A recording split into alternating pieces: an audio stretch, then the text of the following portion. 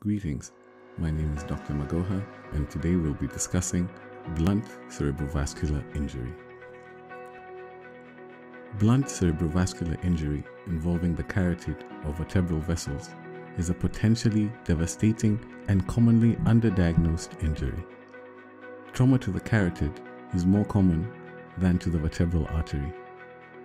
It is responsible for 1% of all blunt trauma admissions and 7% of trauma admissions, with an injury severity score of 16 or more.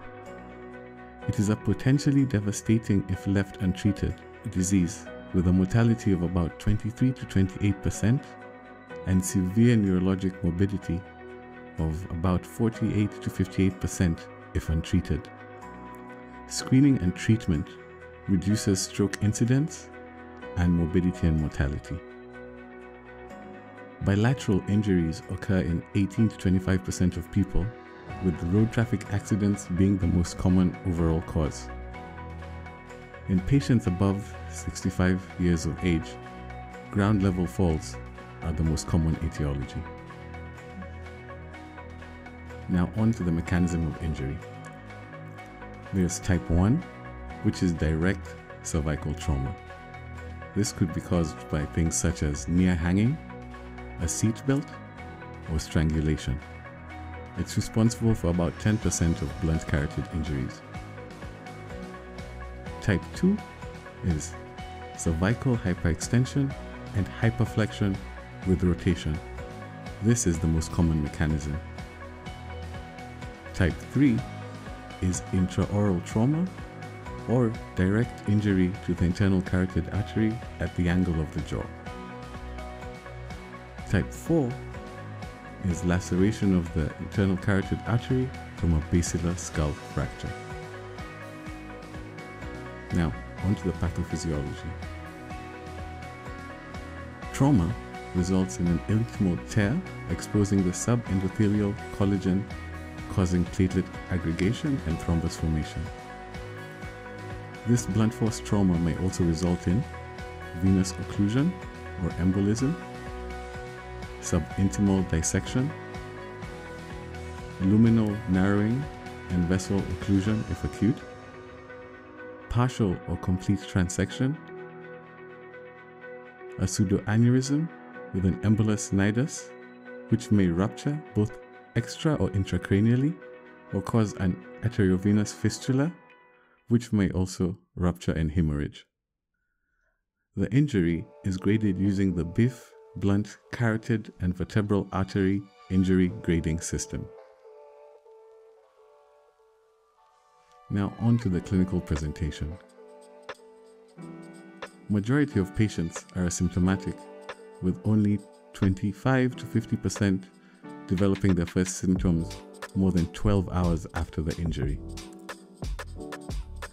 These include arterial hemorrhage from neck, the nose, or the mouth, an expanding cervical hematoma, a carotid bruit in a patient with a focal neurologic deficit, or a transient ischemic attack, which is inconsistent with the head CT scan.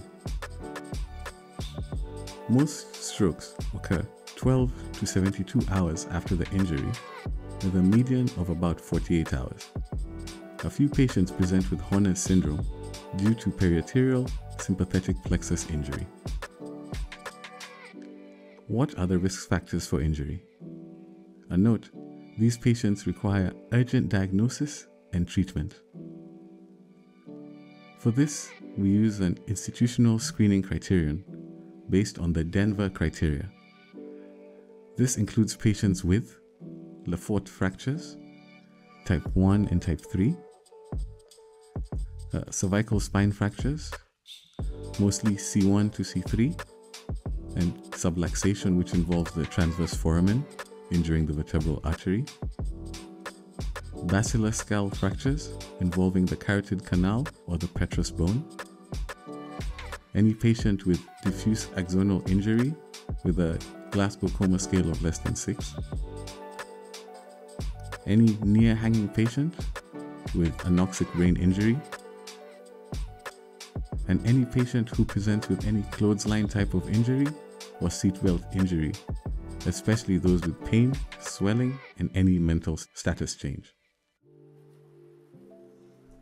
What are the reported associated injuries? From multiple series, these are the associated injuries. Number 1, the head or the brain at about 50%,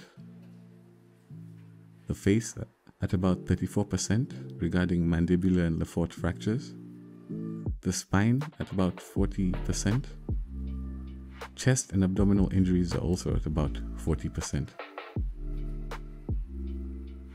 How do we diagnose BCVI? We use the following screening modalities. Number 1, cerebral digital subtraction angiography, or DSA for short. This is the gold standard. However, it is invasive with a 1 to 2% reported stroke, catheter insertion, or contrast complications.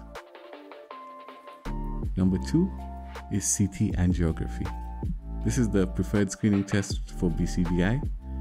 A 16-slice CTA will have a high sensitivity of about 97 to 98% and a specificity of 99 to 100%, with a positive predictive value of 100% and a negative predictive value of 99.3%.